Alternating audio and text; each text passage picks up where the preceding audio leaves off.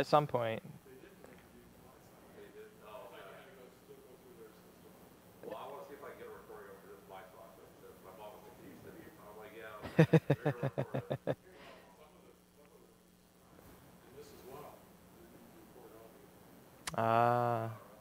it." Yep.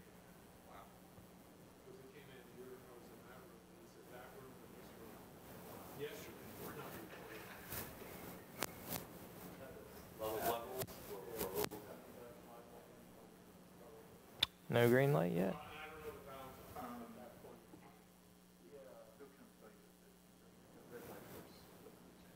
Okay, so it could actually be recording.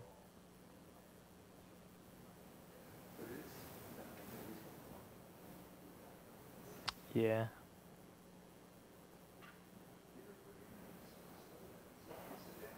Yeah, everybody had coffee. Not much of a morning person, so I've had a bit myself. Yeah, I'm in Raleigh.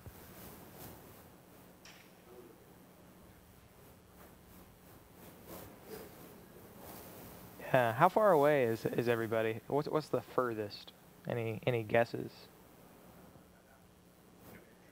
New Hampshire? Okay. Any further than New Hampshire? Behind you, on the other side.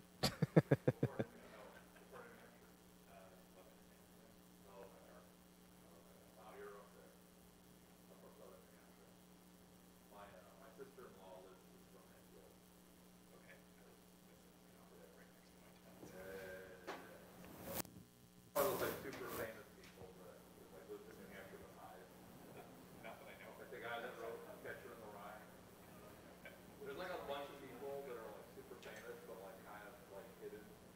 Like they kind of like what's the word for that? Like you're just like kind of like step away from society. Yeah, it's yeah. And I'm trying to recruit. Yeah, so if somebody wants to move up. Ken Burns. You kind of look like Ken Burns a little bit. Ken Burns was in New Hampshire. That could be him. You don't know.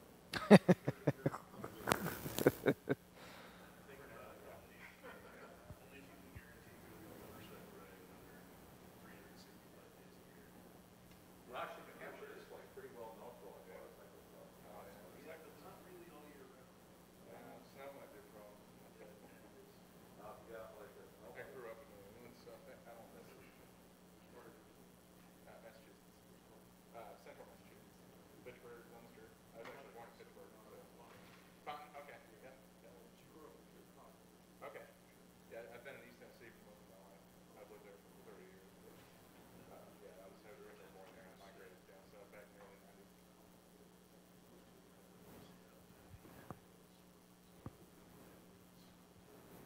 I don't know, just up there. I was just up there this few weeks ago, and it was nice going outside in the morning in the summertime, with a nice cool breeze.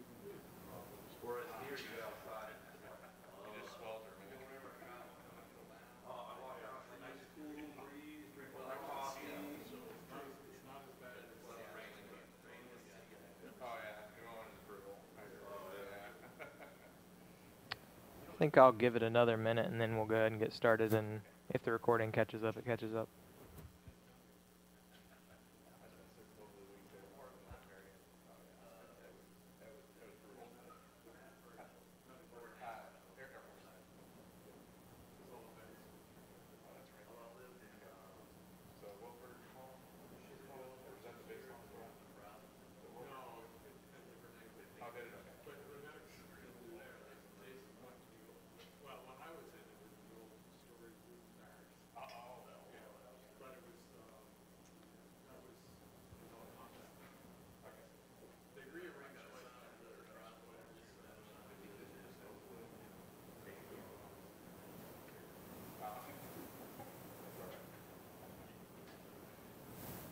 All right, I'll just go ahead and get started.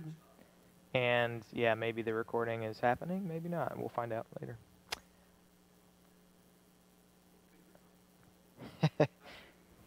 Okay. Yeah. Yeah, it's still green light, so don't know what's up that. All right, I'll just try to talk a little bit louder. So we're going to go through who I am, why you should use diagrams, what diagrams can do for you, what some of the tools that exist, and then finally some tips on how to start using diagrams in your processes. So first, a little bit about me. I'm the tech lead for console.red.com subscription functionality. I'm currently working a lot with OpenShift, Java, OpenAPI, and Kafka. If you want to know any more about that, feel free to ask me some questions. Also, I'm a dog person, so you'll see a few slides where I've got to share some cute dog pictures. This is my dog Azure. When my wife named her that, I told her, okay, well, every pet we have from now on, we have to name after a cloud provider. That didn't float so well, but we'll see. All right, so first, why you should use diagrams. This is maybe obvious, but communication is difficult. Software is complex. Kubernetes, just as an example, I don't know how many folks got to catch any of Jason Plum's Kubernetes intro, but there's a lot going on there. Just to give you an idea of if you were to jump into the Kubernetes code, what you'd find, there are 27 Golang packages, 23,000 files in the repo as of yesterday when I checked anyways. And that's without even getting into how many Golang modules are present, or even starting to talk through how the code is organized. There's just a lot there. And then Linux, over 1,900 modules and 70-some thousand odd files. Those are modules that are shipped with Fedora at least. And the file count was a fresh GitHub clone from a couple days ago. So, question you should ask yourself is, given your code or given your project or infrastructure, any of those things that you're trying to communicate to someone, how do you do it? Is it something where you just kind of throw them off the deep end, toss them off the metaphorical cliff and hope they land in the water? Or is it something that you're, being a little bit nicer about? I hope, that you don't generally just kind of throw people in and hope they swim. Yeah. So for me, I'd say diagrams are a large part of how I have come to communicate whenever I'm talking with all kinds of people. So why diagrams? Diagrams visually convey information. This is XKCD with a number of examples that you may have seen before. I'll zoom in just a little bit, actually. So all disciplines use diagrams and charts. So you've got whether you're talking about like earth science or linguistics or light analysis, all kinds of stuff. I don't think you'll find a discipline that doesn't use diagrams.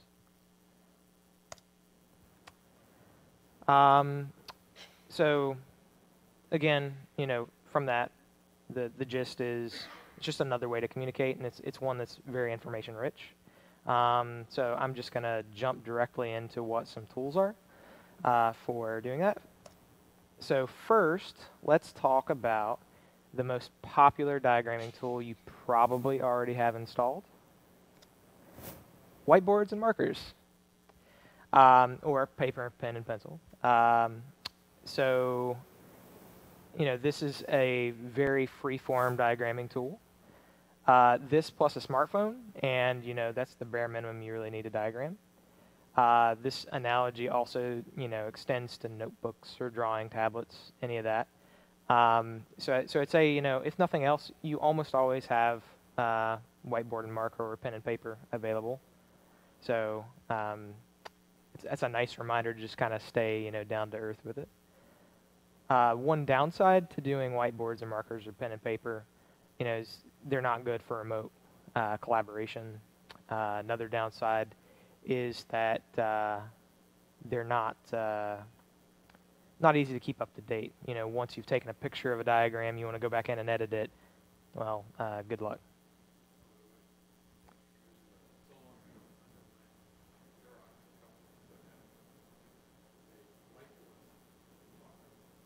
Okay, okay. For anyone, I don't know if the recording is happening, but if it is, for anyone, awesome, awesome. Okay. So, gentleman in the audience pointed out that Xerox years ago had made whiteboards that could talk to each other, and so you could actually have collaboration on some whiteboards. All right. So first, non real world tool that I want to talk about is diagrams.net. First off, I have a joke up here. I just want to see if anybody can tell me what this is. Yes, sir. Hybrid cloud. Yes, this is a hybrid cloud. I've had roommates. Yeah, I had a plant just in case no one got it. All right.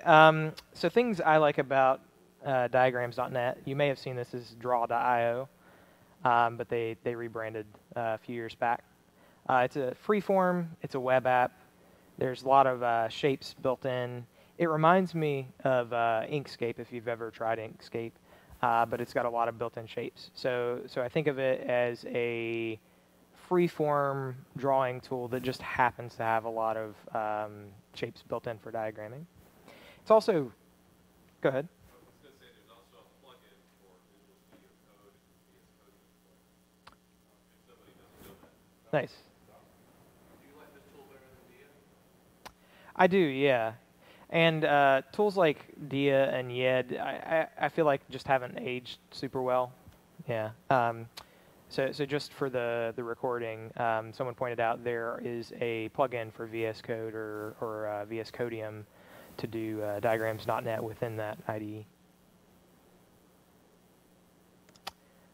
As I mentioned, there are a lot of nice shapes. I threw together just a few shapes that are available on diagrams.net, but they have a really expansive library. I'd recommend checking it out, just seeing what and all is there at some point.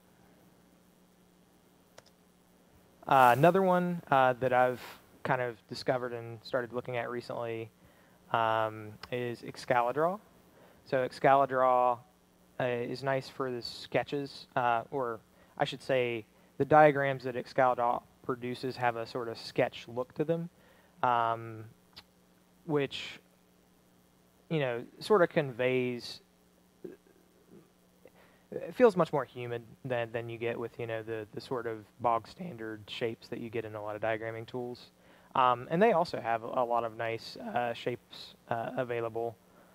And, there's just a little sampling of what they have. So these are great, but they're open-ended. You can kind of get lost in the chaos. So what I'm going to suggest is that instead that you create diagrams in a more constrained way. And some of the recommendations that I'm going to give are, you can apply some of this even to your sort of, plain whiteboarding. So first I'm going to talk about some tools. The first is GraphViz. I'm sure lots of people have seen GraphViz, whether they have ever used it or not. You've probably seen diagrams created from GraphViz. So GraphViz is a general purpose graph layout engine, and it's mainly used for creating graphs and digraphs. Here's a quick example of what the syntax for that looks like. There are a couple of sites that have sprung up that will allow you to sort of interactively edit GraphViz diagrams.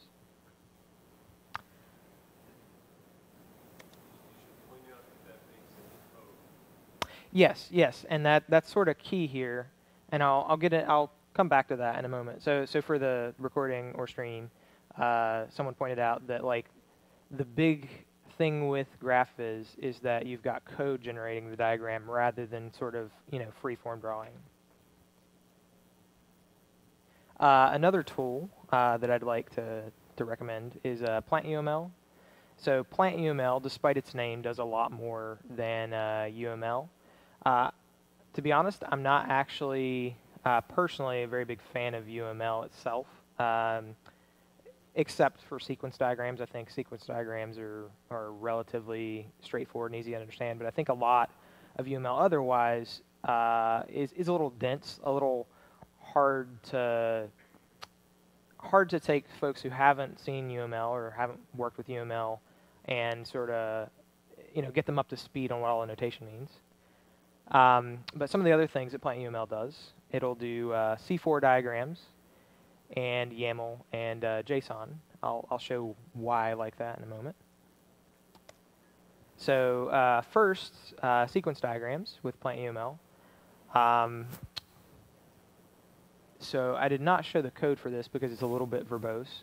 But again, this is another tool that you create code for, and then get Plant UML to generate the diagrams for you. This is one for an API gateway that is part of cloud.reddit.com.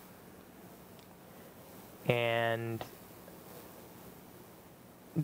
this is a much better way to talk through, or this has been an invaluable tool for talking through how requests are serviced by part of the cloud.reddit.com ecosystem.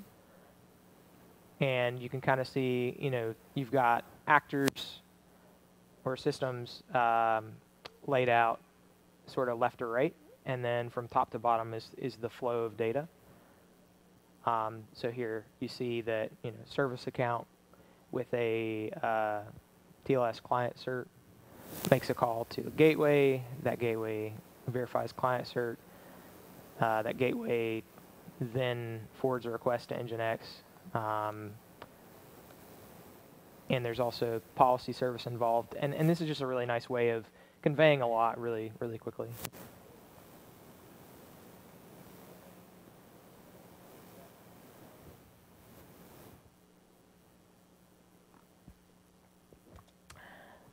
All right, I mentioned C4. So C4 stands for context, container, component, and code. And I'll kind of go through what each of those means in a moment. C4 is the sort of modeling language that I've come to prefer. It's sort of my favored modeling language at this point. So a context diagram is to show systems in context of the entire solution. So each of these boxes represents a system. It doesn't talk about how that system is sort of put together. This is one for application I work on, or set of services rather, and how they sort of all interconnect. So you can see which systems talk to which other systems. Just sort of a high level how the overall solution is put together. That's what the system, or that's what the context diagrams are good for. The only other thing you generally put in a context diagram is the personas that are using those systems. So it's the personas using the systems, and then the systems, and sort of what functions those are using when they integrate. With C4, something that I find really interesting is that they sort of, the idea is to take and do sort of each layer. So the context diagram is the highest level of detail. Well, I should say lowest level of detail, the highest sort of logical level. And then the idea is for any one of these systems, you would then create another diagram to talk about how that system's put together. So just to explain how these are related, I'm going to zoom in here. So Subscription Watch UI, so that's a system that uses Subscription Watch API, and you can see it's the user that's using those. So nothing really surprising there. It's just an application with a back end and a front end. Nothing too surprising. Container diagram, next level down, again for the Subscription Watch API and UI. This sort of explains how those are connected together and what other pieces they interact with. So for example, the back end talks to a database. This is where those details kind of go. and the backend also consults a RBAC service. So in this level, it's appropriate to see external systems and then what they call containers. And container is sort of overloaded. This is not container as in Docker container. This is container as in a container of an application or a service. So in this case, we have a front end that's written in JavaScript and React that's sort of packaged together in one artifact. So I often think of container as more of an artifact. It just so happens backend we do package into a container image. So easy to get wound up over that, but again, I think of these as the artifacts that kind of comprise an application. Component diagrams are another level deeper. This is not from my application. This is actually from the samples that are available online for C4. But this is where you kind of start to break things down into how is the code actually logically put together. So you take a container and start to decompose it into the actual controllers or other sort of architectural patterns. You would still show potentially in here databases or other external services that you're using. In practice, I'll say that this is not a level of detail that's been necessary a lot of times. A lot of times I've found it sufficient to discuss an application sort of at this level of a container, but it is something that's available, and you can kind of imagine, again, how that's just another level of detail. The fourth level is code. Quick thing about code is that code would be like showing all the classes and their relations to each other. This is something I don't actually recommend, and PlantUML C4, for example, doesn't even have the building blocks for that. They actually encourage you not to do that. If you need to kind of show that thing, that's a function that I'd recommend just letting your IDE do.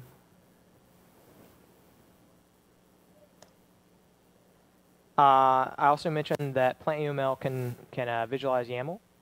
I found this kind of handy, especially for people who are a little bit less familiar with YAML if you've never seen YAML before. Same goes for JSON. If you ever want to show someone visually how the objects in a YAML document or JSON object play out, this is a very good way to do it. So you can kind of see there how, apologies. Let me go back. You can kind of see here how it uses these boxes and then arrows to kind of show how they're sub-objects and how those are related. And that, again, that can just be really useful if you're talking to someone who, again, hasn't seen YAML, hasn't seen JSON, or is just generally a little uncomfortable with those.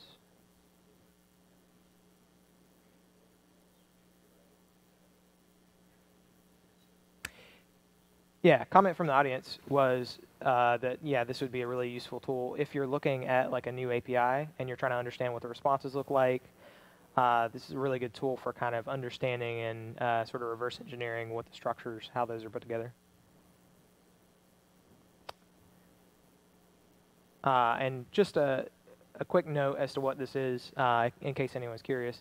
This is the YAML for a Kubernetes deployment object. And they can get a lot more complicated than this, but you can kind of see, or you can imagine how, visualizing like this makes it a little bit easier to parse. I don't know if others have this experience, but after a while, staring at YAML, the indentation starts to all kind of bleed together, and especially when it gets to be hundreds of lines long, sometimes it's really helpful to just have something a little bit more broken apart. All right. So one thing that is common to both or to a lot of these tools, are shape libraries. Shape libraries are often things like icons or shapes that you can pull into those tools and then use them. Sometimes they're built in. Sometimes they're things that you want to go find externally. PlantUML has a standard library that has a lot of different useful things. Just a couple of examples are there are AWS icons. So if you do any sort of if your infrastructure involves any sort of AWS services, that can be a good resource. They also have Kubernetes icons in their standard library that can be good for representing Kubernetes sort of application architecture. And then if all else fails, a lot of these tools will let you pull in either a PNG file or SVG file. Like you may find that your organization has a collection of these files, be they logos or, maybe brand has some things that you can use, or other teams may already be using one of these tools and may have already sort of written some of the shape libraries. Another tool I want to mention is Mermaid. Don't personally have a lot of experience with Mermaid, but it is really interesting. It's sprung up and gotten really popular recently because GitHub recently added support for Mermaid diagrams in Markdown that's processed by GitHub. So if you've got any project on GitHub, it's pretty trivial to get Mermaid diagrams into their READMEs or pull requests, issues, any place you use Markdown on GitHub. Here's a flow chart done in Mermaid. This is just straight off of Mermaid's samples. Again, code, and then underneath you see what that code produces. Mermaid will also do sequence diagrams. And Mermaid will also do state diagrams.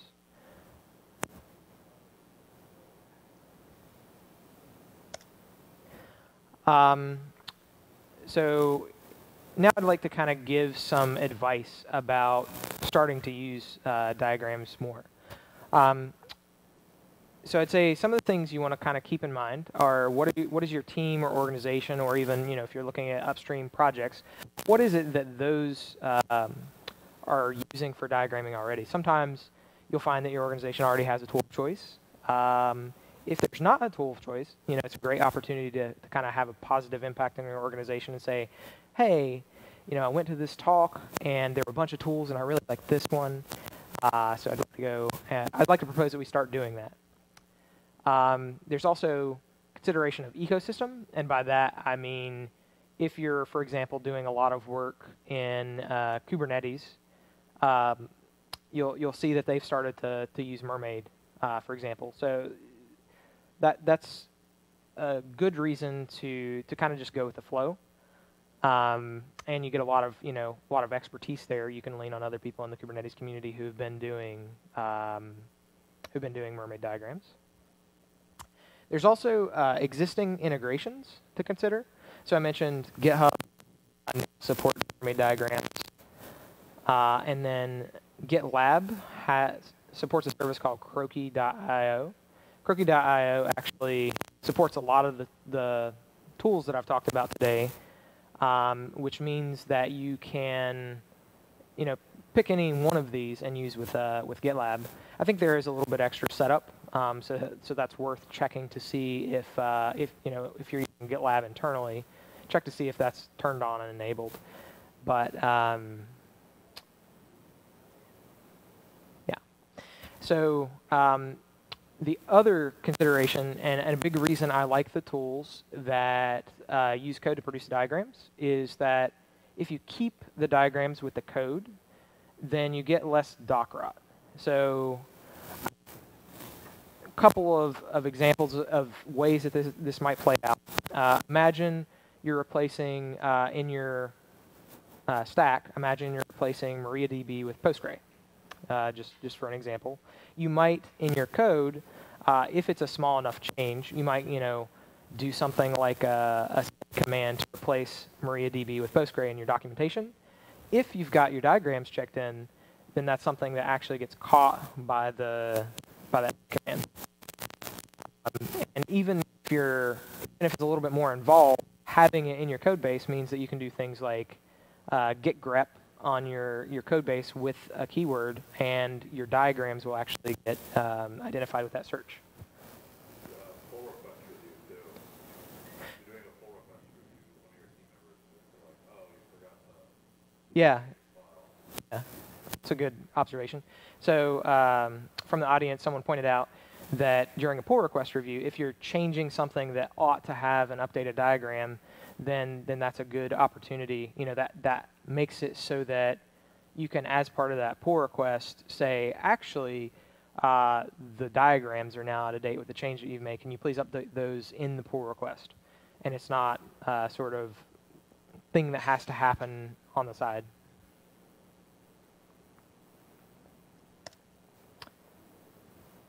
All right, so takeaways. Communication is hard. Software is complex. Systems are complex. Diagrams help. In real life, diagramming is great, but probably the biggest risk is that doc rot.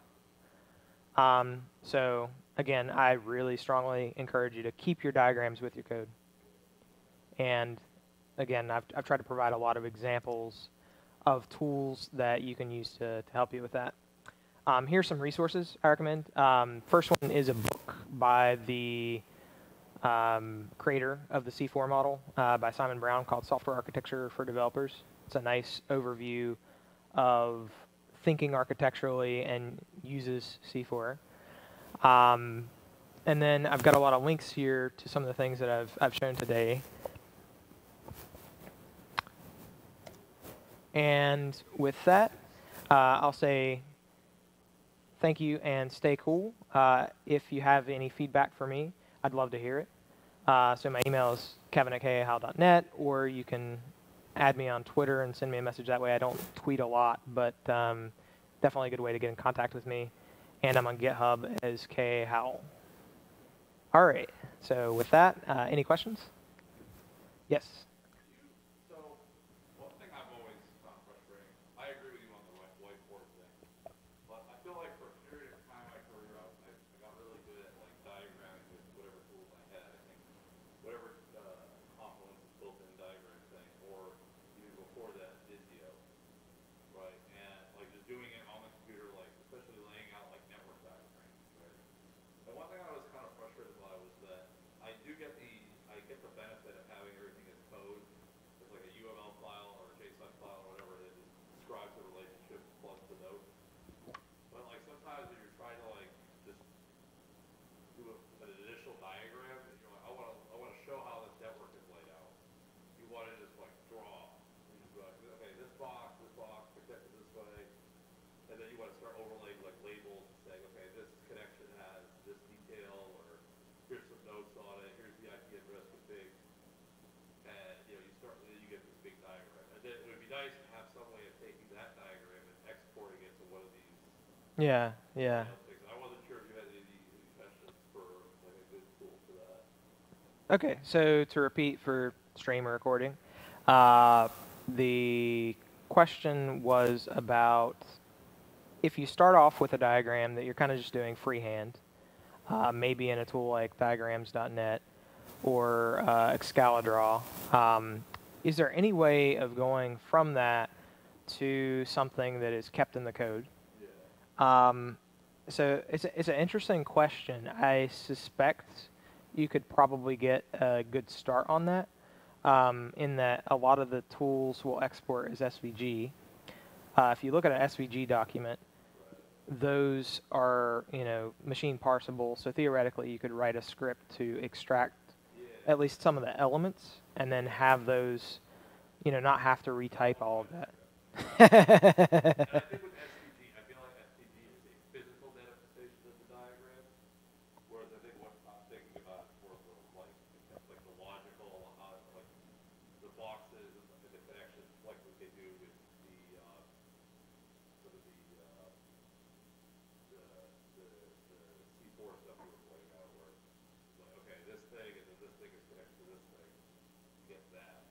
Yeah. Yeah, I'm not aware of anything like that, but it's honestly not a thing that I've looked into. So,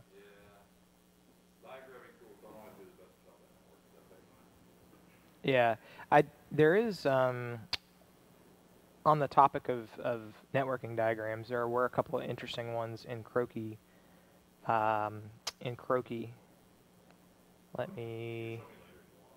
No, I'll pull it up now real quick. Actually, let me just take the slide out of full screen, and then we'll go to Croaky.io.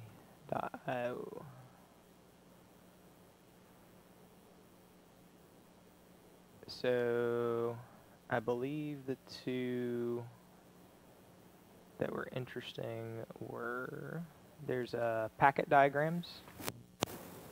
This is something that's Croaky specific, but if you work with network data structures a lot, this might be useful.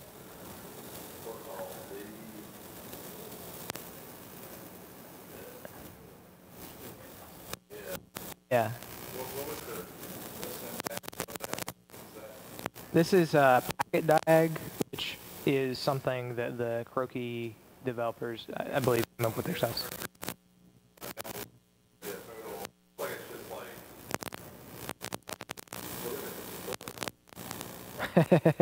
Sorry, it scrolls a little faster than I thought it would. And it's simple enough that I wasn't sure if it was tied to a particular tool or not. I think it's tied to the stroke. Yeah, this one's tied to Croaky.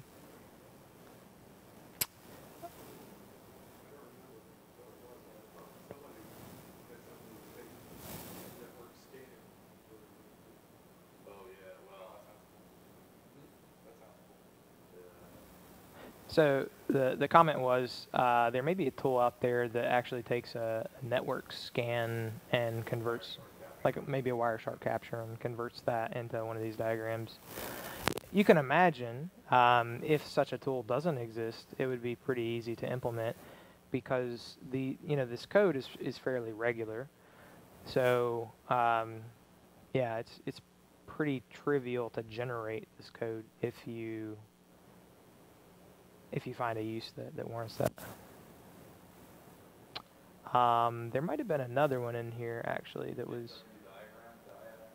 Yeah, this one is also network related.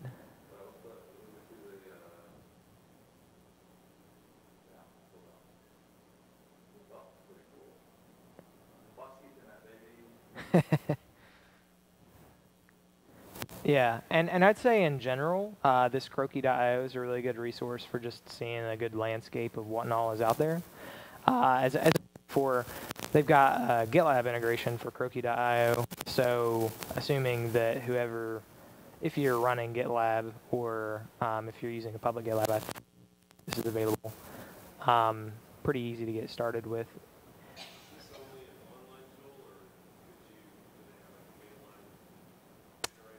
This one, the way it's architected, you have to run a server somewhere, but you could run that server yourself. It's a open source software.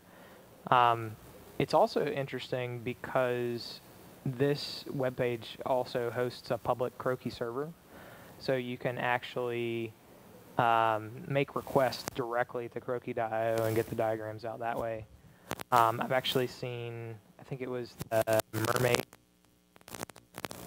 Mermaid.live has an option for that, and it's a little difficult in this resolution, but there's an option to generate the Croaky URL for that, and you click that, and then you're using that public Croaky server to do the rendering.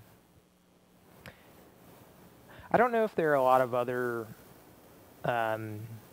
easily interfaces to get to that Croaky.io service, but it's not actually all that complicated getting a request to Croaky.io that renders a diagram, because it's essentially just, let's see, they have a good example down here somewhere. So you take the code, and then they have a one-liner here that you deflate, and then base64 encode it. And then you append that to slash diagram type slash image type, and then you get the result. That means that if you have this in your code base, and you're also adding that into your documentation, even if your current source control isn't supported, you can have a script along with the code base that says regenerate all the images based off of this. You can make that a part of your, like a deployment process in your integration. Documentation diagram calls. Yeah.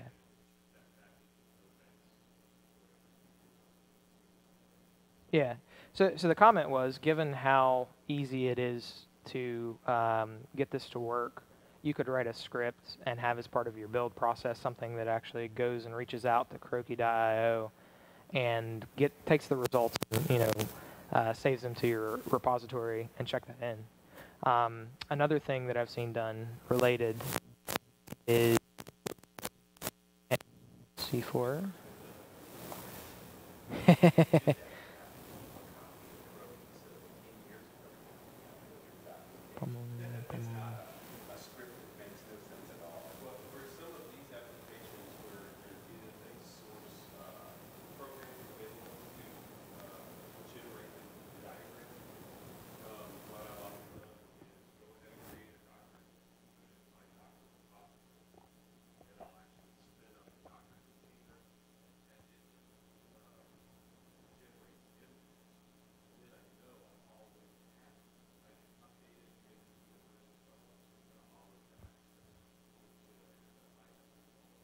Yeah. So for the stream or recording, the advice there was, if you take and create, for example, maybe a Docker file that runs the Croaky server, then you have, you're sort of immune to Croaky itself going down or being discontinued, because you have checked in a way of regenerating those diagrams. Another thing I wanted to show was something I've seen used on GitHub is people actually put in their Markdown as the link for an image, they'll use a PlantUML or Croaky URL. And you would think that that might be a little tough, on those services, but one thing that's interesting is GitHub will actually take these generated files, and it actually sort of caches them. I'm not exactly sure what they're doing, but you're not putting a load on the PlantUML or Croaky.io servers with these, because they're served by GitHub rather than those services. Yes? Are there any security implications to using in real-life diagrams? Are there any security implications to using real-life diagrams? Yes. There was a fun tidbit. So in preparation for this talk, one of the things I was doing was seeing what existed on Flickr for whiteboards. And I think one dangerous thing with using your cell phone is, let me see if this is the right one. I'll just do a search again. So something to be cautious of is, if you have your phone set up to upload your photos somewhere, that means that any pictures of whiteboards that you take are going to get uploaded to the services. And I noticed, just kind of scrolling through the Flickr search, well, yeah, there is, and it's still a little small. Let me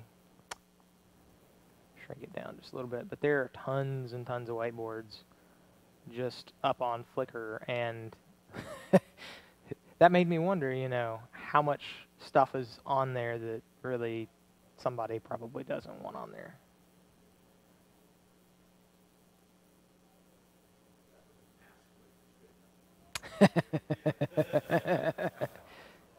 Yeah, yeah.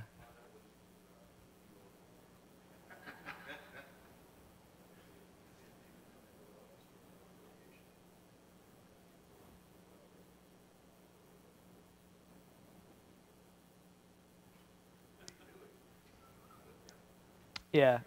glass walls and the whiteboard is like 20 feet from the glass. And somebody else had a picture of the glass screen. Yeah. Another security-related thing I can mention, I didn't include this because it's a little bit specific to security, but if you're looking at threat modeling, there's a tool from OWASP that, see if I can shrink my screen enough to actually, maybe not.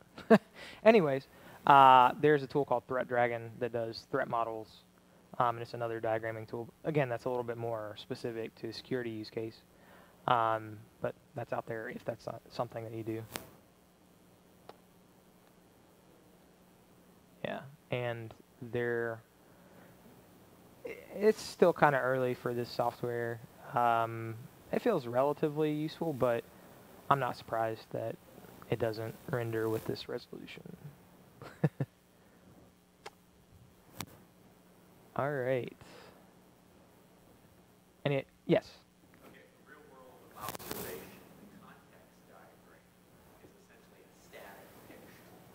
But if you go ahead and use use cases with it, you can actually trace through the context numerically in a sequence, which, it's great for a developer, sort of a quick overview type of a thing of how something works, but the sequence diagram is really going to give your developer the information they need.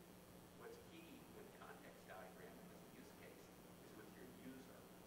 Your user can go ahead and walk through either telling you what are the components that need to be involved, or can go ahead and confirm that you've written it correctly, or it's more of an interactive type of a process. Okay, so I'll try to repeat that. So just was the observation, if I go back to context diagrams, was that these can be extremely useful. Whoops.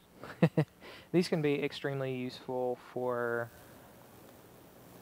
working with a stakeholder to confirm that the sort of big picture systems are all laid out the way that the stakeholder expects, or even just once you've implemented something, using it as a tool to talk through with a stakeholder how those are laid out, and then sort of contrasting that with the sequence diagrams, in that the sequence diagrams are very good for communicating sort of shared understanding of what the flow is. So saying that sequence diagrams tend to be more useful for the developer, and that the context diagrams being a little bit more useful for communicating with stakeholders. Yes? Have you ever used document software in class? Doxygen, yes. I've used that, and I also use graphics to learn how to do stuff. Yeah, I have, yes, and you can find a lot of good examples of that as well. So the comment was Doxygen, and pardon me for my pronunciation, but Doxygen is a tool that's been used for years and years to generate documentation, and one of the things it will do is generate diagrams of classes and things like that. So I think, let me try SDL maybe. DuckDuckGo fails me. Let's try.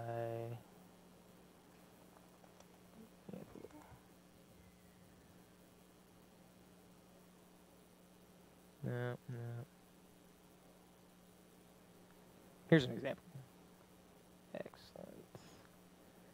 If you go classes and then maybe, not members, is it index maybe that has the diagram? Do you remember offhand?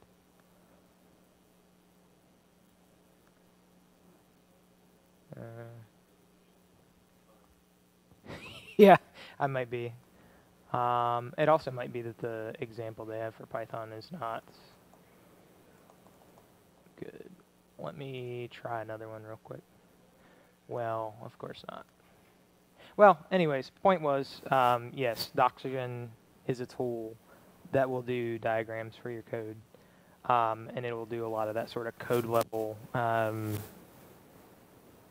It'll do those code level diagrams where you see the relationships between classes or modules.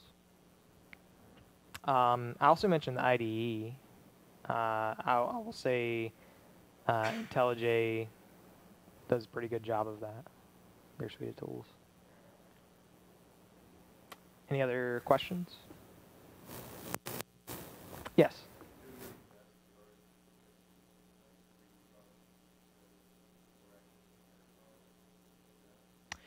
So the question was about using ASCII art.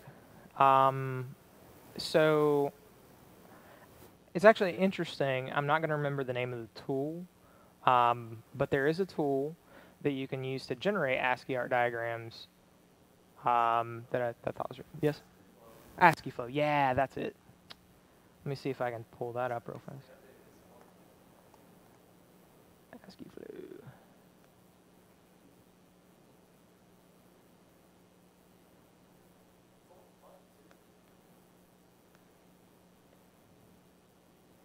And yeah, here you can just, let's see, create diagrams that would fit in text files. So I'd recommend checking that out if the ecosystem that you're participating in uses a lot of plain text. Yeah, that's another good tool.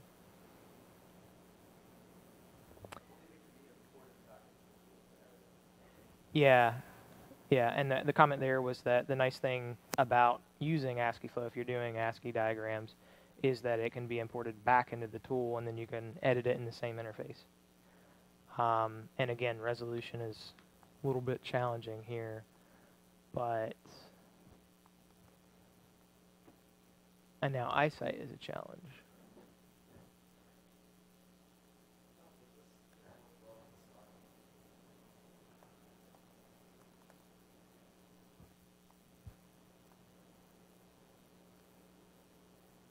And then the nice thing, this is one that you can use extended so you get the box characters. Or you can say, I don't want any of that, I just want, old school ASCII. And you copy the clipboard, paste in your text file, and you're good to go. One thing I have wondered, and I haven't looked into, with all of these formats, it occurs to me that some of them, there might be some overlap to the degree that you could feasibly import and export from one to the other. I've seen a few commercial tools that will do that kind of thing. It's a thing that would be really neat to see in some of these open source tools more, but I don't think is especially prevalent. Yeah. Any other questions?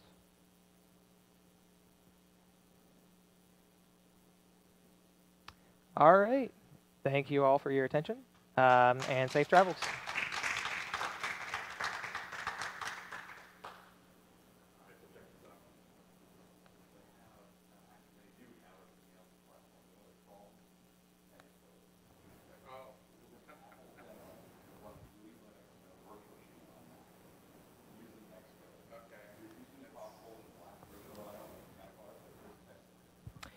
I guess one last thing I'll mention, I will actually upload these slides to my site, khowell.net.